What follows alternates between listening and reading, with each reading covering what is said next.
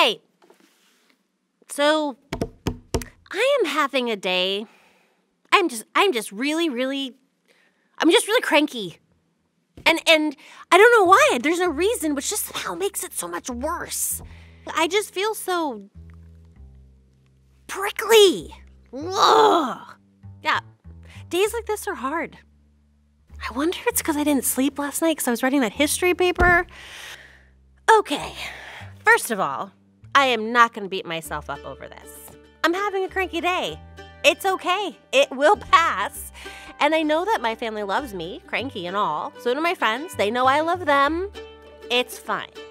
Second, I'm going to breathe deeply. That always helps. And third, I'm going to listen to some music and doodle. No, right. Maybe some poetry or a story for Chelsea about 3 mermaids and a friendly llama named Chelsea who likes cupcakes.